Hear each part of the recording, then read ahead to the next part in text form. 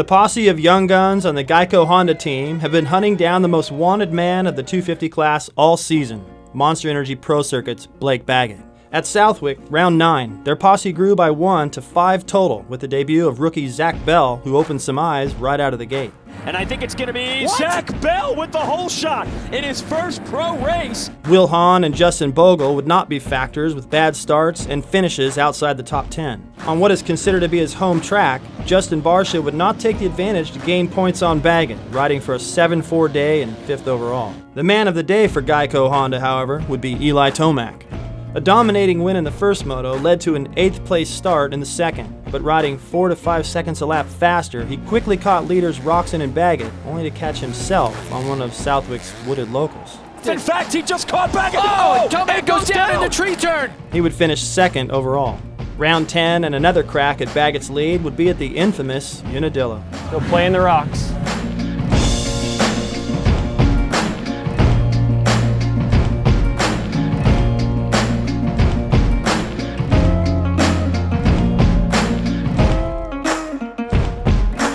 You know why they call it Unadilla, right? I have no idea why it's Unadilla. Young guy Mike Morocco came out here, and because of the rocks, he debuted the first chest protector. A big turtle? I know nothing about this. Is because Morocco invented the chest protector here? Some kind of Wolverine. Bigfoot / maybe bear all mixed in one or something. Yeah. No, snake! This isn't the jungle out back here. What it does mean in the world of motocross is simply tough. Or maybe relentless, unforgiving, punishing. The steep terrain and rocky, unpredictable turf has separated the men from the boys since 1969. DeCoster, Hannah, Johnson, me, and Carmichael are all names that have conquered Unadilla. As the season winds down, teams start seeing how their new riders for the next season fare by letting them race the last few nationals. Rookie Zach Bell had already started proving himself at Southwick the week before.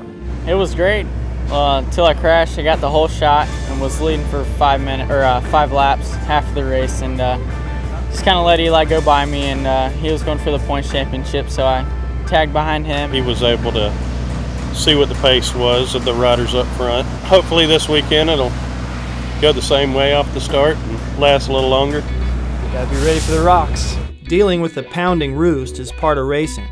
Roost laced with New York rocks is another thing entirely.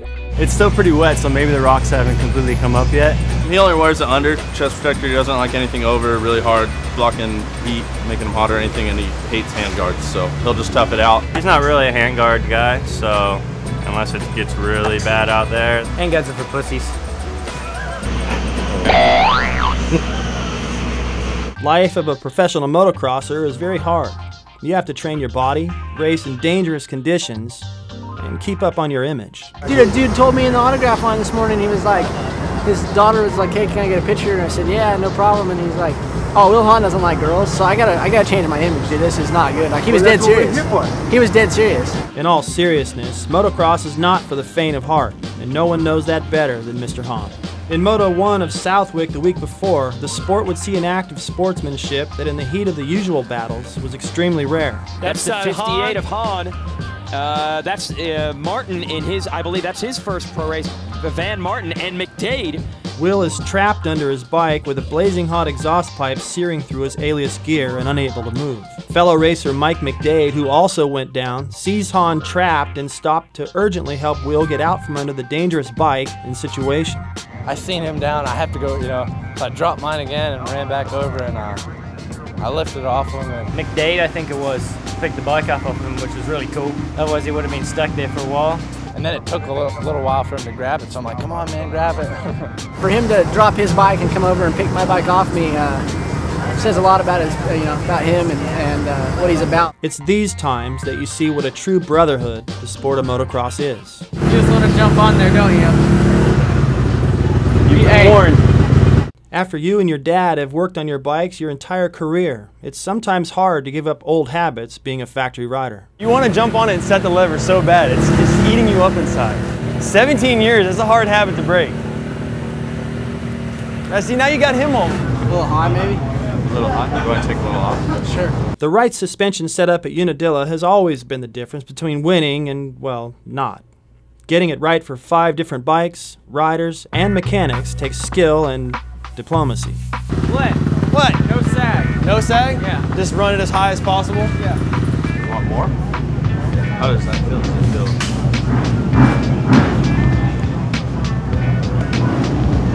Feels good. The guys that are on this new side.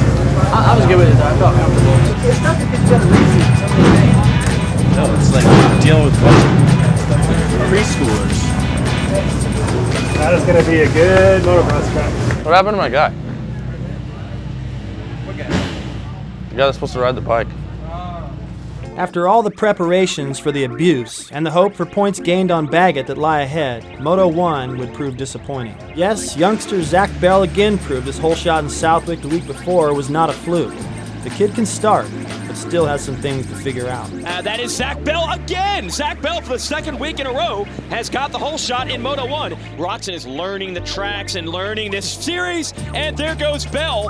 I was just going to say Bell is making Roczen somewhat of a veteran in this situation. But it was behind where the problems were. Both Justin Barcia and Eli Tomac would not get the starts needed to chip away at Baggett's points lead. They are 10th and 11th, and there goes Tomac, able to make the move. They both could only muster a 6th and 7th, while Red Bull KTM's Ken Roczen would find his season best, taking a much-needed win for the German rider. Welcome into the record books, Ken Roczen. He takes the first moto here at Unadilla. Tomac, after a bad start, gonna have to settle for 6th, and it's gonna be even worse for his teammate Barcia, who finishes in 7th. Bogle would finish 11th, with Hahn at 9th and Bell 8th. Not good. I don't know. Might have been at the bottom of Screw You. He said he got into some guys that went down. Not only do they turn the wrenches, but mechanics provide useful observations during the race, something every rookie needs. And you were just going through all the rough stuff. Just make it easier on yourself. Let you carry more speed in and in turn carry more speed out.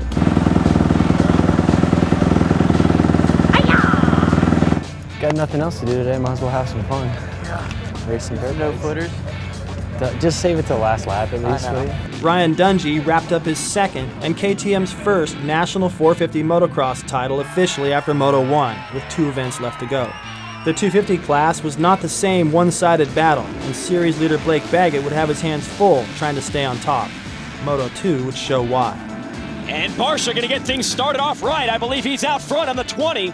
Yes, he is, and he's got Bogle and Bell, his teammates, right there with him. GEICO Honda has 1, 2, 3, 4. Is that all 5 riders in the top 6? I think so. Justin Barcia would hold on to his lead of 7 seconds over his teammate Tomac, only to lose it and falling behind by as much as 18 seconds to the unstoppable Tomac. Whoa! Eli Tomac is now in the lead. Not sure what has happened here to Barcia. With Tomac and Barcia in the front, 3rd place became a battle between young Justin Bogle and the experienced world champion Marvin Musquin, who was racing for his first overall win in America. All he can do is try to win this moto and hope for the best. If Bogle can get around Musquin, it might give Tomac the overall win. Justin would lose the battle, settling for 4th, but proved that he could ride with the lead group for the duration, and they should all get used to it. Here is Musquin, the Red Bull KTM, and here comes Bogle. This is it. This is for the overall. This is for history. A bittersweet weekend for the Young Guns crew came to a close at a famous track with the funny name. And Eli Tomac has got the W here in Moto number 2. First moto frustration on all fronts led to expected dominance and some flashes of rookie talent to come in Moto 2. We got things turned around for the 2nd moto. Eli rode a great race, and Justin got 2nd, so it's a good turnaround. Everybody rode solid. Definitely went all out last lap, but got really close. Didn't let off through the mechanics area corner at all, but close, no cigar.